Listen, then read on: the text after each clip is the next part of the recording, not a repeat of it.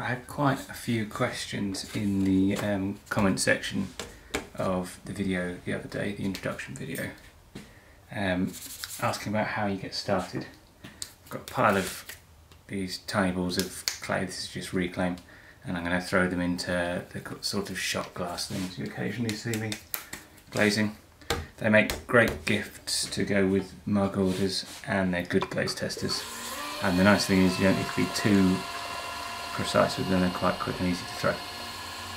So I'm going to try and do that mindlessly while talking about how you can get started in pottery and how I learnt to throw. So first thing is, I learnt from YouTube videos, and a few people asked if I had any recommendations, and I actually, firstly, the ones that were really useful I would probably struggle to find again because it was 3 years ago, but I'd imagine they're all the ones that will still come up if you search for, you know, kind of centering techniques, as well as obviously there'll be some new videos from people who've come up since then. But a lot of the names that are still around now were, you know, if someone's got videos that were 5-6 years old now, I probably watched them when I was starting. The one thing I would say is, rather than watching one person to see what they say and how they say to do it, watch 5 people do it differently. I found the way that most people say to centre and open and pull walls up, it never really clicked. But every now and then I'd get a snippet from someone who was doing something slightly different, and I'd try it and find that it worked for me. And so I probably don't throw in the most efficient way, or in a way that many people would be comfortable with or would recommend. But if it works, then, you know, if it works for you, then it works for you. So rather than a single recommendation, I would say to just check out the wide range of advice that's out there and try them all. Someone says this is how they centre, watch them a few times, try it, watch them, try it, watch them until it starts making sense, and it'll either feel comfortable or it won't, but you'll have that in your head. For a while I would probably have actually been quite a good resource on the various different ways that people recommend throwing. It's so long ago now that actually I can't really recall the different tips and tricks that people are giving out, but yeah, one of them will make sense to you and it might well not be the one that makes sense to the next person, but it doesn't matter. So no recommendations. Obviously I'll try and post videos that are useful where I can. To be honest, I don't really do many throwing technique ones for that reason. You know, I've only ever taught myself, and I'm not sure I do it the best possible way. And having, well, I say I only show myself. See, you know, kind of family and friends have had a play on the wheel, and I've tried to explain to them how to throw. But it's hard explaining. It's the sort of thing that you just need to, you know, throw 1,000 cylinders, you're going to be a good potter by then. Just because it's time on the wheel that really determines how comfortable you are while doing it. So that kind of covers the mechanical part of it, which, to be honest, that's the fun part. That's the part where you'll want to get kind of your hands dirty and you throw stuff and try different things, and someone says, can you make a teapot, and yeah, that's a fun challenge. The part that's not so fun is getting to the point of selling. And if you're going to do that, someone asked, and actually it's a great question, do you need a social media presence to sell? And the answer is no. But you do if you're going to sell online through your own store. So the way I see it, you've got three options. One is selling at a physical location, whether it's art fairs or wholesale and letting stores sell it. Both of those perfectly valid. They work for a lot of people. They turned out not to be a good business model for 2020, but I'm sure going forward things will return to something approaching normal. But yeah, in which case you don't need a social media presence. If you're going to a curated show, if you're selling at a curated show where the booths cost thousands or tens of thousands, and there's an admission fee, and you know the sort of class of person that's going to be going there is the sort of person that will pay the prices you want, even if they don't know who you are, then you don't need any form of social media. There's actually an account that I followed more or less since I started, and I bought a mug off them, I guess early 2017. That makes sense, or possibly, yeah, no, it must have been kind of that summer. And I'd have had a couple of hundred followers, maybe at that point, possibly less than that. And they had a few thousand. And this was a good show in London.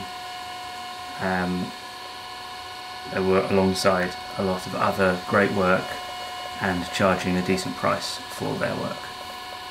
And however many years on, my follower count's probably increased 1,000-fold, and theirs has maybe doubled in that time, to give you a sense of how not prioritising social media they are. And they were a full-time potter then, still are a full-time potter, obviously making a decent living, because they're paying rent with it, and they're not even in a particularly cheap part of the country. So you're going to the shows, you're selling in local shops in a nice area, you don't need to push your social media. And to be honest, if they hadn't had social media at all, it wouldn't have made much difference. Obviously I knew who they were, and so I can track that, but I don't know if some of the other people that were at that show that I went to in London, if they have social media or not. I wasn't familiar with them, I didn't look them up, but the point is they were there and they were selling. So, don't need social media for that. You also don't need social media if you're going to sell through Etsy or similar. So we've got, in the UK we've got a site called Not on the High Street, which they've gone downhill a bit, but it's a curated version. So if you imagine Etsy but with fewer sellers, but the work is individually curated. So for each product there is someone who checks that it is handmade and it's not being drop shipped, and they won't quite refuse to list products that have bad photography, but they almost do. So it's that sort of level. They want the website to look unified and have good work on it. And they advertise heavily on TV, they send out glossy booklets, and if you're at the top of that website, you don't need anyone to know your name, because they will see the product and you'll get thousands, millions of eyes on your product, and some of them will buy it. The problem with that is that in order to get to the top of any website, especially those sorts of ones when they realise that they can charge you for it, is that you have to put in time and effort and money to be the first name that comes up. It's slightly algorithmic, it's based on reviews and sales and things like that. So just by selling good products and having good reviews, you will stand a better chance. But I know it's true for Not on the High Street, I think it's true for Etsy as well. You get paid spots at the top, like Google, results in Google search. You can pay for the top spot. You can pay for the top spot on those sorts of things. So if that's the route you want to go, that is a very good way of getting your work in front of people without social media. Personally, I wouldn't recommend it, because if those platforms change the way they sell and what you've been doing doesn't work for the new iteration of the platform, you've lost pretty much everything. You're better off building this little plate. That's not very well wedged.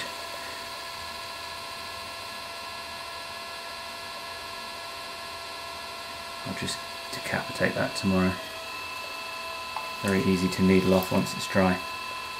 Yeah, ideally you want your audience to be yours. There's a certain element in which the only thing you control is your mailing list.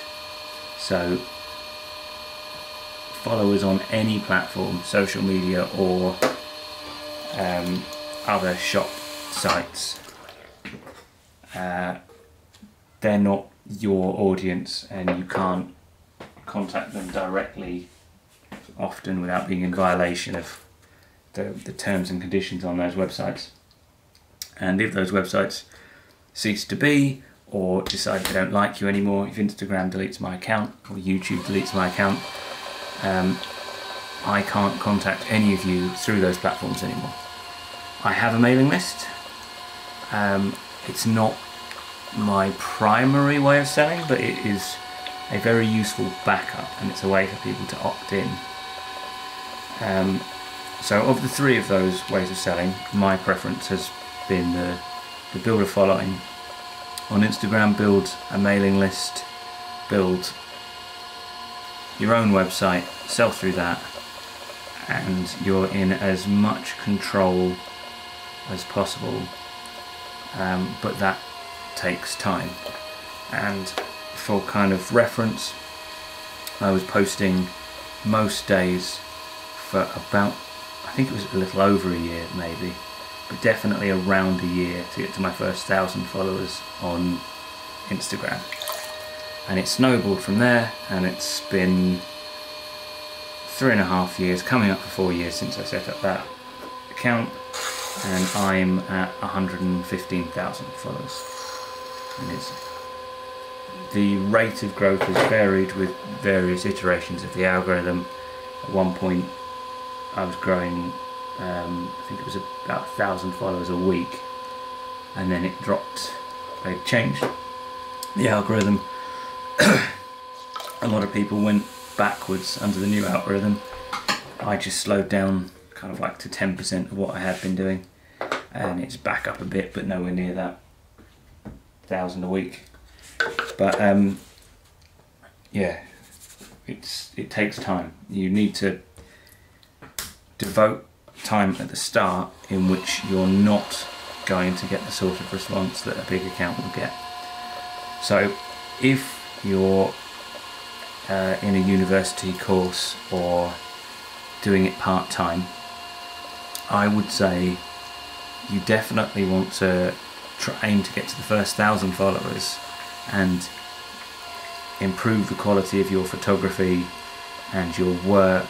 And I mean, to be honest, the work is probably the thing that most people can do right, and it's all the other things that you need to get right, and photography is absolutely key on Instagram, as is video quality, and then on YouTube obviously it's flipped. You want to have good images when you're demonstrating stuff, but the video quality is key. You can do it all from a smartphone. Up until very recently I did. This video is being recorded on a Sony Alpha 6400, which is a very good kind of mid-range camera. I paid just shy of £1,000 for it, so it's not cheap, but it also isn't the kind of several thousands of pounds you'd have to spend on a 4K SLR and it's a perfectly capable camera. I would highly recommend it if you are in the market for something of that price, but if you're not, just use your phone.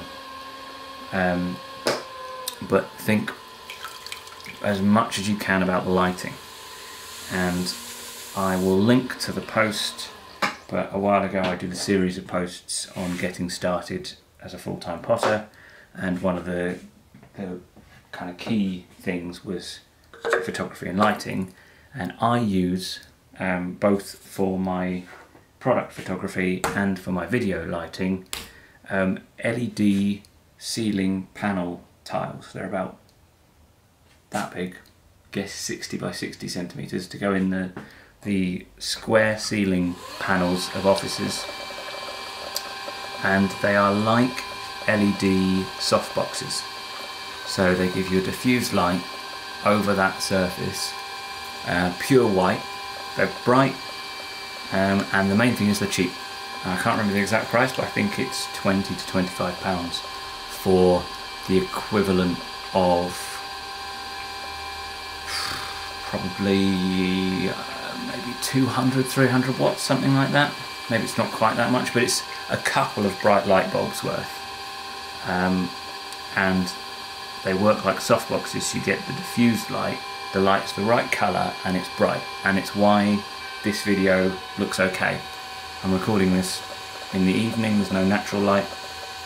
I've got two of the panels in front of me, one's there and one's there, so you can kind of see them casting shadows, but they give a nice tone to the light and give a lot for the camera to work with, so it's much easier to get decent quality. If you've got a home studio and you're taking product photography and taking videos and you want consistency, just get those. The ones I got require a small amount of bodging to wire in because they don't come with a plug. If you're not comfortable attaching a plug to the end of a bit of wire, then try and find a version. I'd imagine then you're probably better off just buying a designated softbox, which will have the advantage of you also have to find a way to mount them. These two things, they have some fittings, but they're obviously designed to go in the ceiling. So if you're the sort of person who quite likes modifying things to work in different ways, get them. If you don't like that and the thought feels you would dread, spend a little bit more and get actual photography LED softboxes.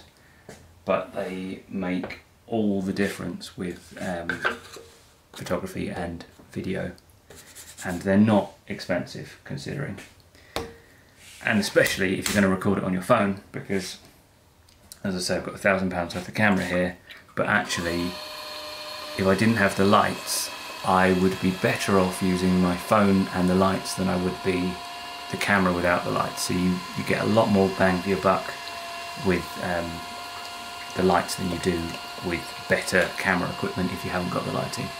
If you're going to use your phone, try and get a designated app like Android. There's a camera called Open Camera. There's probably something for iOS, but I don't know because I'm on Android. It lets you lock focus, lock exposure, lock white balance. If you've ever watched a video, especially a sped up video, and it keeps focusing and defocusing and refocusing and focusing, when someone reaches it'll refocus and it makes you seasick. That's because it's it's moving focus with what it sees, which I think pretty much all of the standard cameras will, because that's what you would want if you weren't doing pottery and reaching towards the camera to get a sponge. But it's really not ideal for sped up footage, and it's such an easy fix. The cameras are so much more capable sometimes than the software. An Open Camera is a great bit kit. It'll let you turn your camera into as close as an SLR as you can on a phone. in that you can set a whole bunch of variables like white balance and things that do make quite a big difference. So if you're going to do it on your phone, I recommend that, or something similar, or just find something that works for you, but that doesn't have to necessarily be the standard app. And if the standard app isn't working for you, try something else. My photography setup is largely unchanged over the years, and again, I did it on the cheap. If you go to IKEA, assuming you currently can go to IKEA, they will probably have a bargain corner, and the bargain corner is things that have been separated from the rest of their product or are damaged or something like that. You can buy tabletops. So I've got one of the stained white wood IKEA, I don't know if it's a desk or a tabletop, but it's a surface, and they'll sell you that for basically nothing because the rest of the product that it's supposed to be with is broken. So they will have a rack of sheets of material like that work as great makeshift counters, and you can either use them as backgrounds or you can buy pretend wood wallpaper, which is what I'm using mounted to a board. I reckon my whole photography setup cost me definitely under £100, probably closer to 50 than £100. And I mean, it's not as good as a professional product photography setup, but I think it's better than those pop-up light tents that you can get, which are about £100. So consider that. But if I was recommending anything to someone starting out now, it's that you need to get your photography and videography and editing of both on point, because that is what really counts on social media. There's lots of great potters making great work who are not documenting it well enough for anyone on Instagram to be interested in it. And that time while you're building the first 1,000 followers and trying to actually get some traction on anything, that is the perfect time to be working on your photography. Don't think that you'll get one right and then work on the other. So work on your products, work on your photography, work on your social media, do that all simultaneously, and there's a very real chance it will take a year before you get anywhere, even if you're doing it full time, because that's what I found. I was doing it basically full time at the start, and I was experimenting and posting my experiments, and admittedly I didn't start off able to throw, so I had to teach myself that as well. And I was fortunate enough to have saved up enough and be in a position where that was an option for me. If it isn't an option for you, do it in your spare time if you really want to, but there's no guarantee that throwing more hours at it will help that much, at least in terms of social media. If you're going to go out and kind of do hustling to sell in physical locations, then more hours might mean more sales. But yeah, I would budget a year to really get to the point where it's viable.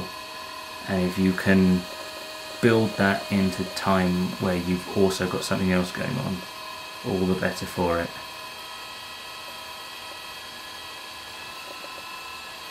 I'll link to the series of blog posts I did on getting started, and I might revisit them. I'll have to reread them because I wrote them a few years ago now, and things are different in terms of my position, and social media has changed, but possibly not that much. It's hard I'll have to go back, and if my recommendations have changed drastically, I'll put that alongside the links and I'll revisit them properly soon. I imagine most of it's the same stuff, which is basically what I've said, plus engagement. You want to build an audience. It's not a coincidence that a lot of the people who are doing well on social media are sharing a lot. And this is not my idea in any way. I was not the first person to think of doing this, and in fact I got it from Kurt Hammerly. Some of you might have followed him for long. I don't think he really does them anymore, but his group pots, which are now called bark texture for probably copyright reasons, but 3 years ago they were the group pots, and they're sodium silicate with dark clay to make a really thick slip that he blowtorches and expands to crack to look like bark. Fun technique. It's not that complicated, but if you're just starting out in pottery, you don't know even what to search for to start that, as I was at the time. I had no idea. And he did more or less a full write-up on what he'd done, what you needed to do to achieve it. And this was one of the first times I'd seen someone take a product that they were selling and explain exactly how to make it. And if you're coming from a place of scarcity, you think that there's only a limited number of customers and you don't want to tell your competition how to make your work, that doesn't make any sense.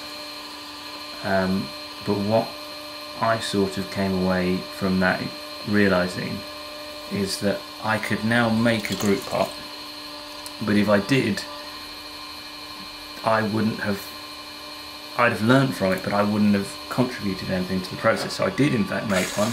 It wasn't as good as his, but more to the point, not only was it not as good as his, it wasn't mine either.